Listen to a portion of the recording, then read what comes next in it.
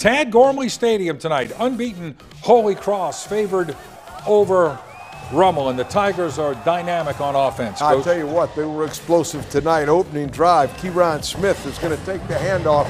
Smith's going to outrun the secondary. 11-yard touchdown run. Tigers go up 7-0. Later in the first, it's 7-0. 2nd and 9 on the Raider 14. Cole Canatella scrambles right here, and he's going to tuck it in and take it all the way in for the touchdown. Tigers had a 14-0 lead after the PAT. Going into the second quarter with that 14-0 lead, Tigers facing a 3rd and 4 at the 34. Canatella is going to drop back, and he finds Derek Johnson.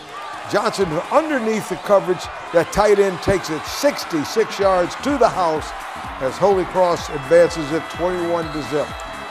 One of the prettiest throws of the night coming up right here. Still 21-0 in the second. Canatella fakes the handoff. 39-yard bomb. He drops it in to Cross Johnson on a pretty throw, and the Tigers were up 28-7 at the half. Let's go to the third.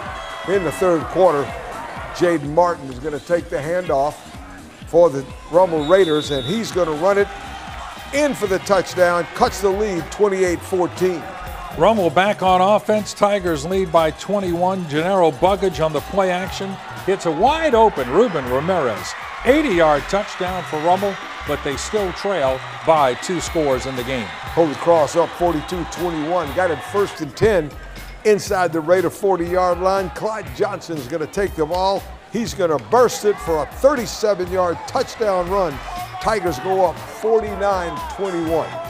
Holy Cross a big winner over Rummel, 49-28. Our Catholic scores brought to you by Loyola University. Be you like no one else.